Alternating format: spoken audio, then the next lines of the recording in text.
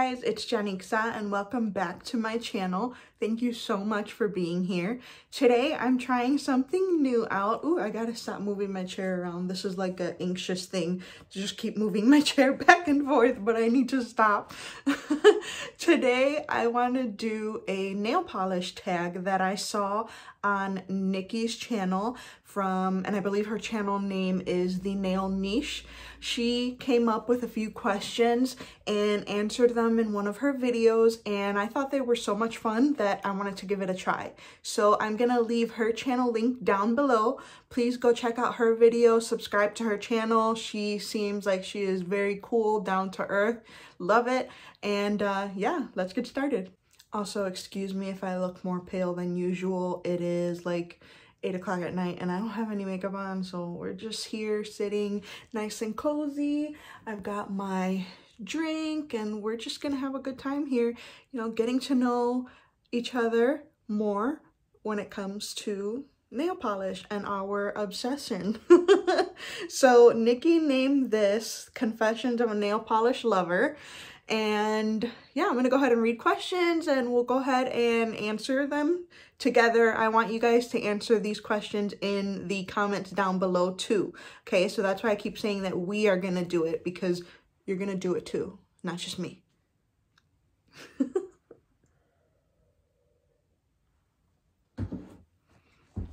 All right, let's get started. The first question is, how many polishes do you currently have in your collection? Okay, so I actually have a number right now because I am currently putting all of the polishes that I have into an app to keep track of the ones that I have. Like, my collection is so big that a spreadsheet just, I can't even wrap my mind around a spreadsheet. So I'm using the app iCollect.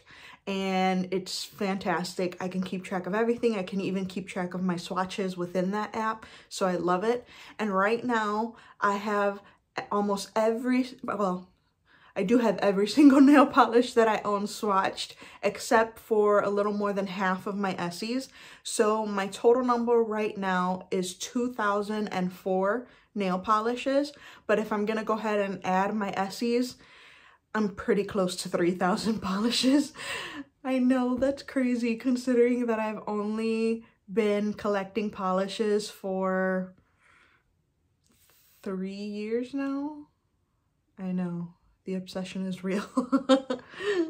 The next question is, are you guilty of buying polishes and not swatching them for months? Of course. I mean, with a collection my size, there's no way that I would be able to swatch, you know, everything. Now, I was trying to swatch all of my Essees, which is well over 860 of them, and I just, I couldn't.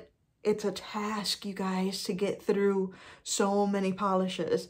So I know before, when I was first, you know, getting into polishes, and I started buying them like crazy, and I was buying them and just putting them on my shelf, and I really didn't try hardly any of them. So I have probably more than half of my collection is untried, but I am currently trying to use my untried. So my ultimate end goal is to always have a swatch picture of every polish in my collection. So so now every time that I actually buy a polish, I leave it on my desk in this rack that you see back here, and I make sure to swatch it before I put it away. So, you know, eventually I won't have any more untried polishes. That's the goal.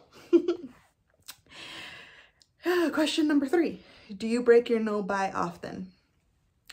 Listen, I don't have the willpower to do a no-buy. I don't have the control to do a no-buy.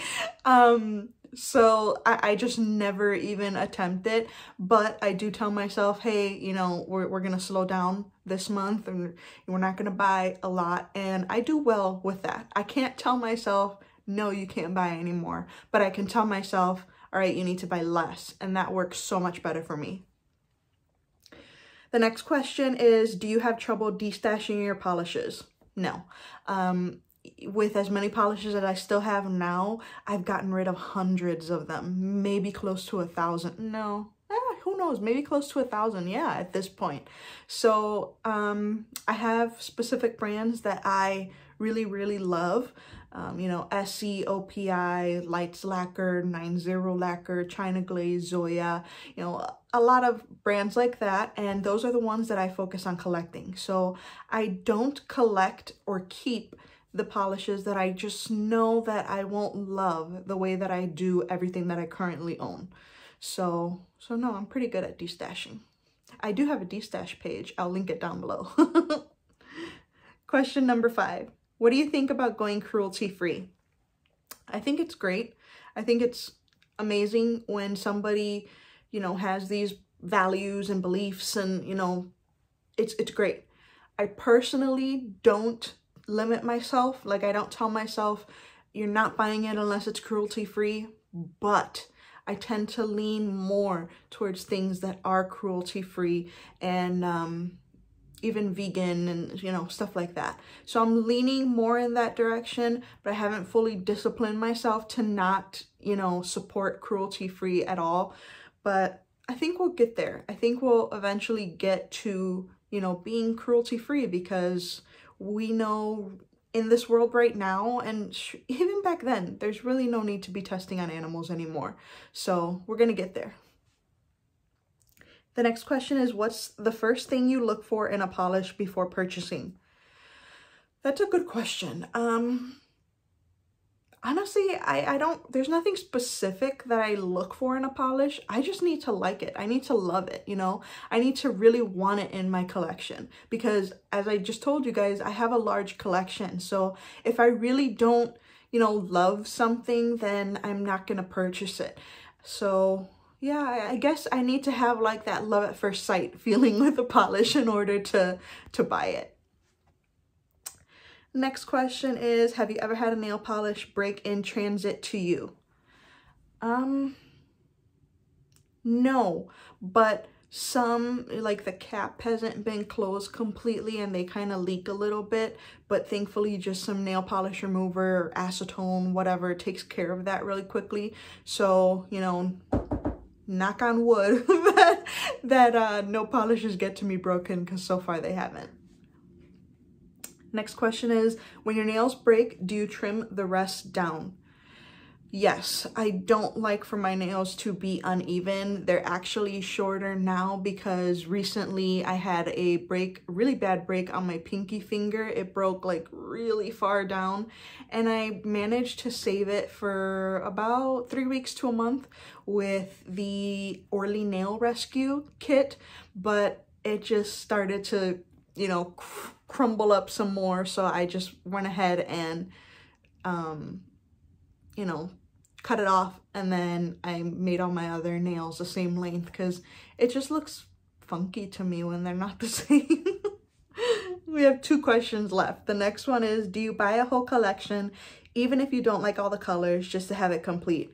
Yeah, even before I started doing, you know, the swatching on my Instagram and now YouTube, I was buying collections, especially of brands that I really love, like Lights Lacquer and Essie, because I just felt like I needed to have the complete collection. I don't know, maybe that's a toxic trait. But now I have even more of an excuse to do it with my channel and my Instagram. You know, I say, oh, I gotta review this for YouTube, so I have to buy the whole collection. So yeah, I have a bad habit of doing that. All right, the last question. If a polish name is a bit off, would you still purchase it? And by this, she means like if it's vulgar or, you know, anything like that. Yeah, I would still purchase it. I mean, I did, not Lights, Loud Lacquer actually released a polish at the end of last year saying F 2020, and that's really what I felt about 2020, and I'm sure a lot of us did. So I did buy that one. In her video, Nikki said that she would feel weird if somebody asked her, hey, what polish are you wearing? And then, you know, it's a bad word and she's like, oh, I don't really want to say that. I totally understand that with her. But I don't think it bothers me too much. You know, as long as the name isn't like something totally outrageous, it doesn't really bother me. There we go, guys. That was the nail polish tag Confessions of a Nail Polish Lover, created by Nikki at The Nail Niche. Again, I will have her channel linked down below and the questions down below also, so that you could participate in the comments or on your channel if you want to also. Thank you so much for being here. Please subscribe to my channel if you haven't already, and I will see you in my next video. Bye!